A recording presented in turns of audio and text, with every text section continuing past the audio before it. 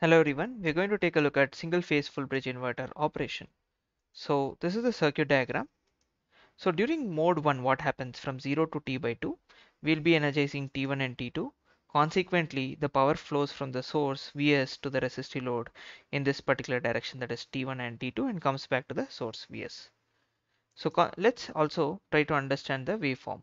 So when gate 1 and 2, basically T1 and T2 is energized, consequently what will happen to the output? Output will be equal to Vs. In mode 2, that is from T by 2 to T, what will happen? I will be turning on T3 and T4, and T1 and T2 will be turned off. As a result, power flows in this particular direction. So if you carefully observe, point B is connected to positive of power supply Vs, and point A is connected to negative of power supply Vs. As a result, you'll be getting the output voltage Vout to be equal to minus Vs.